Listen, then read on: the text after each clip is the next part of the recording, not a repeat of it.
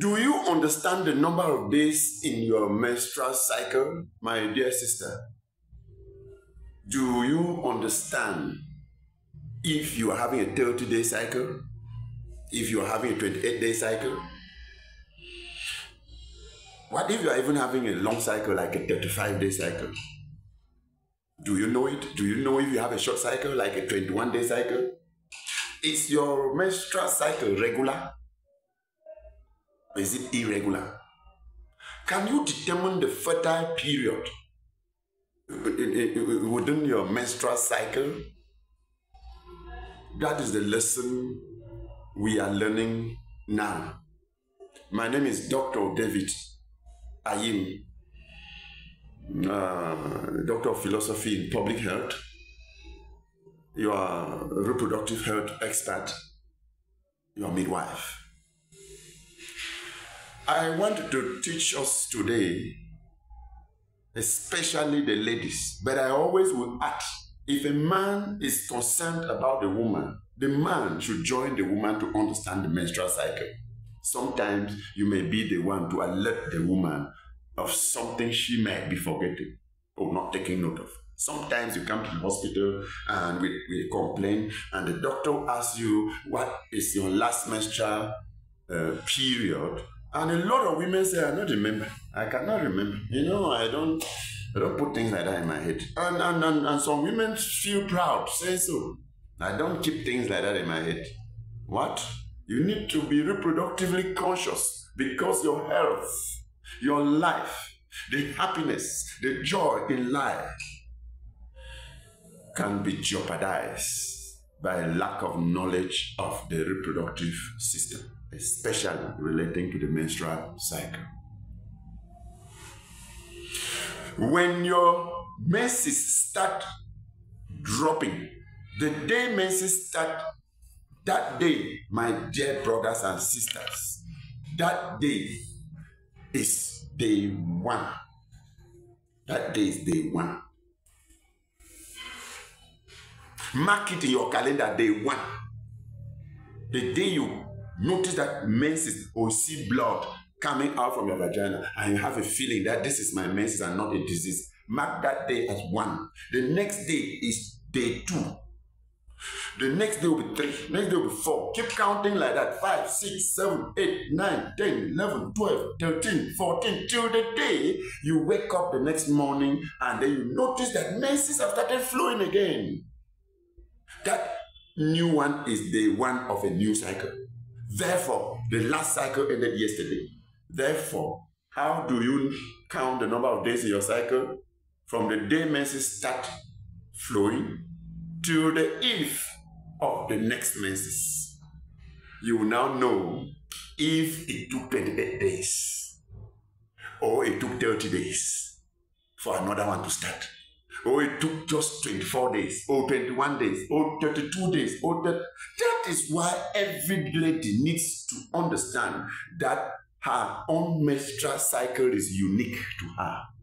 You are not going to be studying your mother's cycle. You're not going to be studying your sister's cycle, my dear sister. Study your own. Because the menstrual cycle depends on when your menses start to when the next starts. How long did it take? I want to add this statement here. The number of days of flow, you know, when you see the blood flowing and you are wearing pad, you know, hygienic pad, you are wearing them to protect the blood that is draining out from your womb through the vagina. The number of days of flow will not affect the number of days in your cycle. A lot of ladies make this mistake that when blood flows for the first 4 days, and if it ended on that number 4 day, some people wake up number 5 day and they start counting 1. Another day 2, which is supposed to be number 6 day, saying 2. The day that is supposed to be number 7, he's saying 3. Or she's saying 3. You are confused. You are confused. You want to count to which direction now, my dear? So the days that blood was flowing, they are not part of your cycle. If blood starts flowing today, that is day 1. But it doesn't matter when the blood starts or the blood stops flowing. Continue to count the days. In obstetrics, relating to pregnancy and related issues, or gynecology, the number of days of flow, it doesn't really matter in determining the fertile period, no. But we know that the number of days of flow will range from 3 days to 7 days, but average of 5 days. There are ladies that will say that when their menses come, it flows only for 3 days. And it has always been like that. Some ladies know that their menses flow for 4 days. In some ladies, it is 5 days. Yet, there are ladies that it goes up to 7, 8 days. And we'll tell you that there are many factors that now can influence the number of days of flow of the menses. I want to add that the decidual lining inside the inner lining of the uterus, which I explained well in our last video. You can go back to check the video that I taught you the menstrual cycle, what happens between the brain and the ovaries and the womb to bring about menses. Get to that video and you are going to meet up with me and we shall be at the same level. Ladies and gentlemen, the number of days of flow will vary from one woman to the other. But let this not affect your fertile period, the understanding of your fertile period. Those who have a short cycle, like even 21 days, they can have sexual intercourse with their husband even during menstrual flow, and they end up discovering that they are pregnant. Yes, yes, yes. It's possible. It is possible. Now take 21-day cycle. What you need to know, if you have been counting the number of days in your cycle, if this month is 28 and next month is 29 days, another month is just 27, another month it goes back to 28, another time it went to 29, another time it came back to 27. You see, it's dangling only between 27, 28, 29, 27, 28, 29. Now take the average 28. Take it, the average, that your menstrual cycle or the number of days in your cycle, or you have an averagely 28-day cycle. Simple. Because there are factors, since it's human body function, you may just be stressed up for something. You may lose a loved one and then you're very disturbed and the others, the menses have to come. But it will not remain forever. It may dangle forward and finally come back to the normal. It may dangle forward and come back to the normal. Take your time. Take like 4 months to 6 months. Take note of the number of days in your cycle, so that after about 6 months, you can now put them down and take the average. You will certainly know if you have a short cycle, an average cycle, or a long cycle. We also describe the menstrual cycle as happening in a cycle of every 28 days plus or minus 7. 28 minus 7 is 21. 28 plus 7 is 35.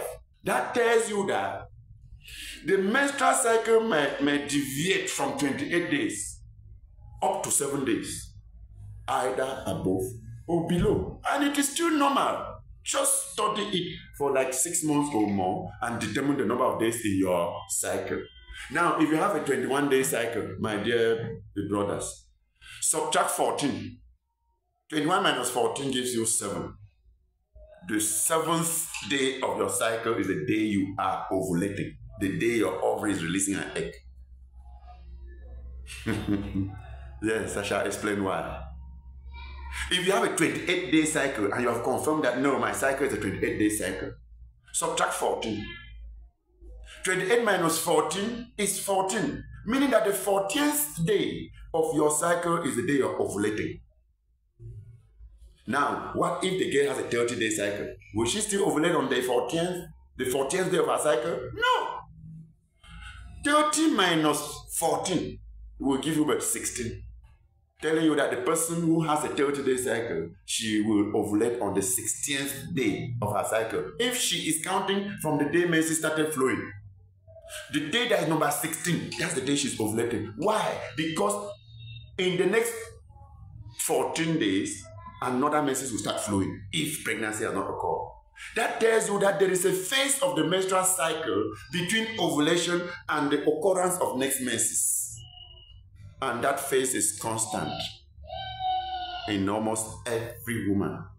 Go and study that science to understand that one phase of the menstrual cycle is constant in all women.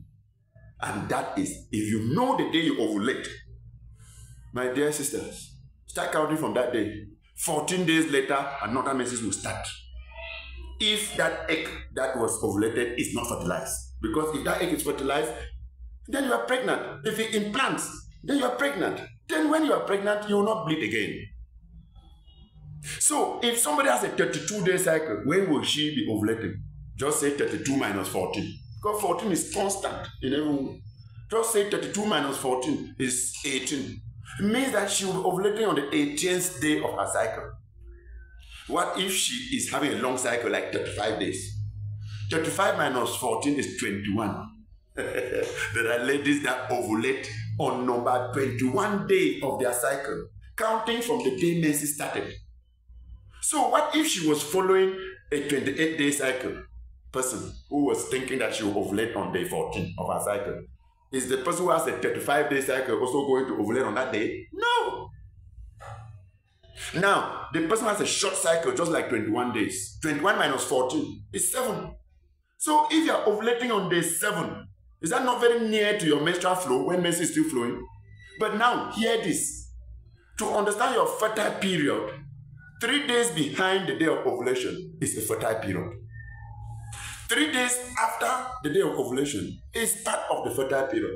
Therefore, a fertile period in a woman is 7 days. 3 behind, 3 ahead, and the day of ovulation itself, that's 3 plus 3 plus 1, is 7. Now, if you have a short cycle like 21 days, 21 minus 14 is 7. 3 days again behind 7, you come back to 6 to 5 to 4. It means that even if you have sexual intercourse on day 4, on the 4th day of your menstrual flow, it is possible that you can get pregnant if your cycle is a 21-day cycle. Yes, because the sperms that come from a man, when he deposits them on that day 4, the sperm cells can live for up to 4 days, my dear sister. Sperm cells can live inside the woman for up to 4 days. So if he ejaculated on that day 4 and the man had to even travel abroad, he would have maybe reached America and slept there. And his sperm is still inside you looking for egg. The egg that will be released but on day 7. And on day 7, as soon as the egg is released, sperms were waiting around. It will be released on day 7. But the sperms that were waiting around will fertilize it. You are now getting fertilization 3 days or so after the day you actually had sexual intercourse. Yes. Yes. This is why every woman needs to know the day of ovulation so that she can count 3 days behind it and leave it if you don't want a pregnancy. She can count 3 days after it and leave it, because after that day of ovulation, that egg can still live for up to 3 days, my dear brother. So if you are sending in sperm, you just enter and meet the egg there and fertilize it. Therefore, every woman has 7 possible fertile days in a month. Even if your cycle is a 35-day cycle, only 7 of those days have possibility of fertility. If you need a pregnancy, look for this period. Have sex, quality sexual intercourse. Only during this period, the pregnancy will come. Any sexual intercourse, any other day, there will be no pregnancy. For those of you who think that when you're looking for pregnancy and it's not coming, you decide to have sex every day, you are causing yourself high blood. Not only high blood, the stress that you are facing, the hospital cannot treat you. We cannot manage you. Your own dullness and, I mean, excuse my words, I don't know what dullness or inadequate knowledge, the rate, the degree is alarming. Because any sex you are having any day, which is not within these 7 days, just know that it's just your pleasure sex. You're just pleasing yourself. You're not looking for pregnancy. If you think, for those of you who husbands live in another town, wife lives in another town, better think well and visit your wife if you want her to be pregnant. Visit her only during the fertile period. As I said, my name is Dr. David Ayem. Subscribe to this channel, Dr. David Reproductive Health. Thank you.